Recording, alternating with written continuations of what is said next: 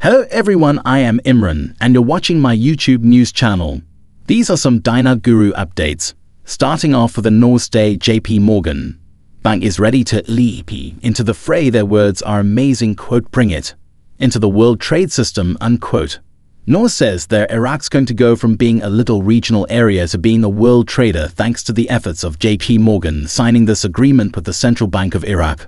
They're ready to roll. You can't do this in Article 14 of the IMF Charter. I suspect the IMF is behind all this, because they said to the biggest bank in the world, JP Morgan, get over there and get this thing on the road. I wouldn't be surprised to see a change to Article 8 within months.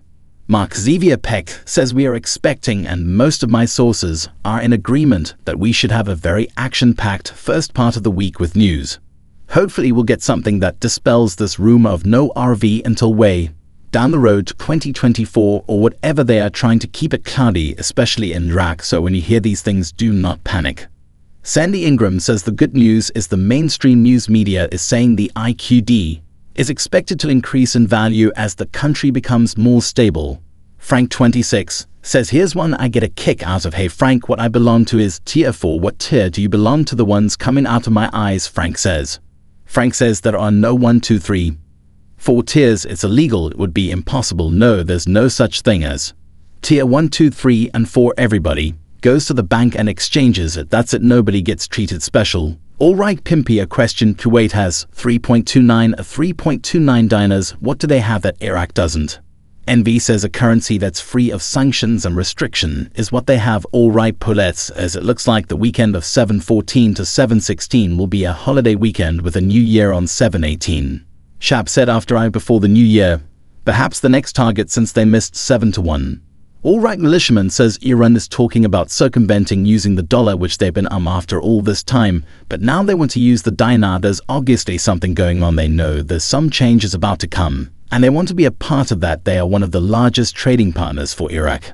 And North State says getting out of Article 14 of the IMF Charter is essential for them to do what's called international trading. Alright baby's mom says okay, I just got permission to share the following info. The citizens of Iraq were told their rate is changing to 1-to-1.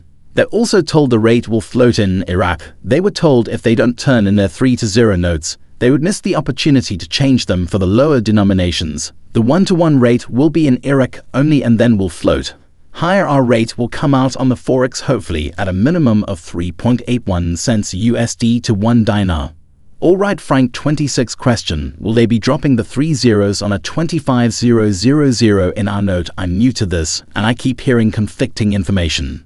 Frank says you'll find 3 zeros in 2 places. First of all, in the exchange rate. The exchange rate right now for the Iraqi dinar is 0.0008597, something like that. When they move the decimal point to the right, because they have added value to their currency, 3 zeros, it'll be roughly about 0.86. We can round that up to $1. That's where we're looking for 1-to-1. Frank goes on to say the other place to find 3 zeros is in the currency itself. It's not like somebody's gonna take a pair of scissors and cut it where it says 25,000 out of the physical currency, of course. Not they cut it out of the exchange rate. When they cut it out of the exchange rate, it adds value to the currency. So the 25,000 dinar note outside of Iraq is at 1-to-1 or 25,000 note.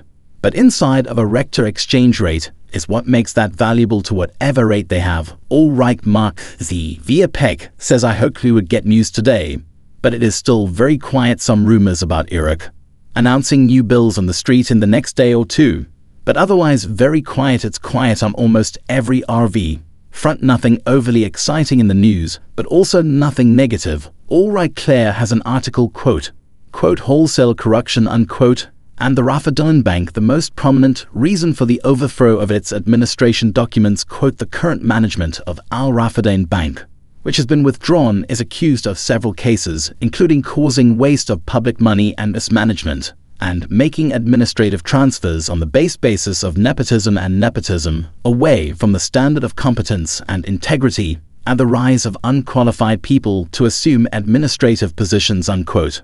Thanks for watching and subscribe my channel for more update.